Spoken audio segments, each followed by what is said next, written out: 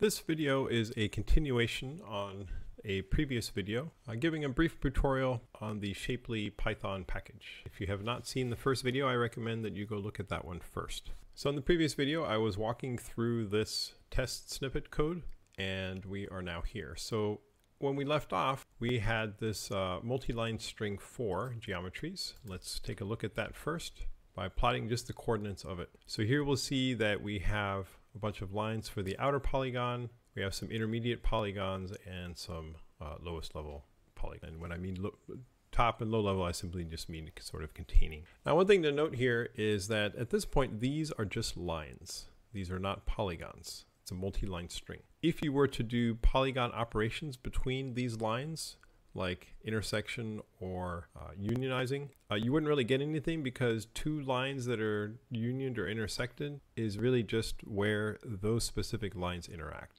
You need to first have a polygon. So generally when you are dealing with layout is my main interest. What you need to do is take a bunch of wires, or the polygons representing those wires, and union all of them together to make a one solid polygon. So for this operation, the Shapely Cascaded Union is a good bet. So here what we'll do is we will polygonize this multi-line string, which, as I mentioned in my previous video, you'll have the top level polygon with two holes. You'll have an intermediate polygon with one hole, and so on for all of them.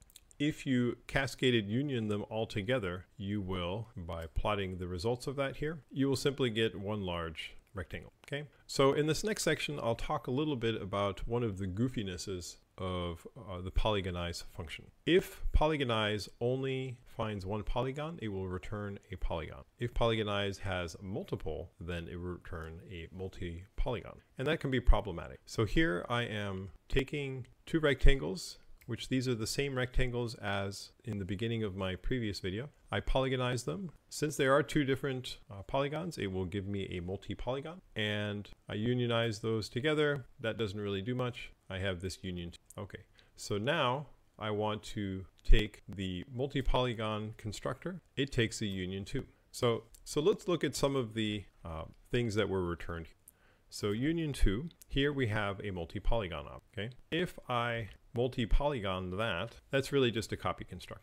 If you take the list of that, you end up with two polygons. If you take the list of the original, you get two polygons. As to be expected, because we are just a copy construct. However, if we were to take the first cascaded union, we have only a polygon. You can't iterate a polygon. Okay, polygon object is not iterable. Make that into, so how do we take the output of cascaded union and make it into some object that can always be handled the same, so that you don't really care if there's one polygon or if there's more than one polygon? Well, here we could simply take whatever is the output and put it in a list structure. So we'll plot the poly there and do show. Okay, so that prints fine. So then here we'll do the same thing with union 2, right? So because again here we're trying to take the output of any cascaded union, regardless of how many objects it returns, and be able to handle them in a uniform manner.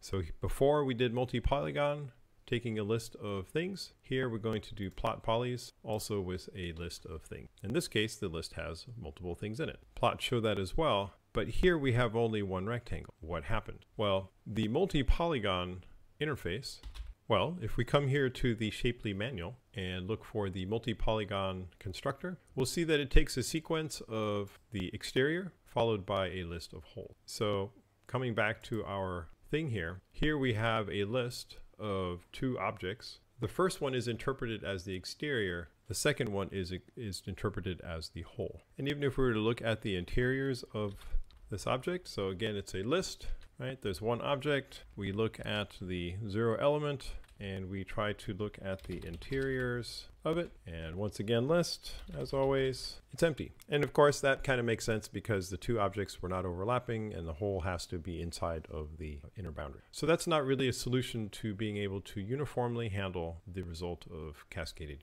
Now, I've tried a number of things, and in the end, I found that I basically just had to check whether or not the thing is a polygon or if it's something else, if it's a multi-polygon. I know that this is not really a Pythonic way of doing it, but there you go. And so then finally you have to do this plot polys in two different ways. One final note, if I have this multi-line string here, let's create it and then let's print it out for our viewing pleasure. So here we have two overlapping polygons. Now when we polygonize this, remember that we are not doing a union. We are simply taking lines and trying to make polygons out of them. So in this case, if we were to plot the result of polygonizing these lines, we'll see here we have one from 0 to 10, and then we have another one here from 5 to 15, right? So even though they are overlapping, you do get two separate polygons. It tries to use the edges. It tries to keep all of the edges that you have. So in any case, I hope you found this helpful. As always, please leave any comments, feedback to help me make better videos.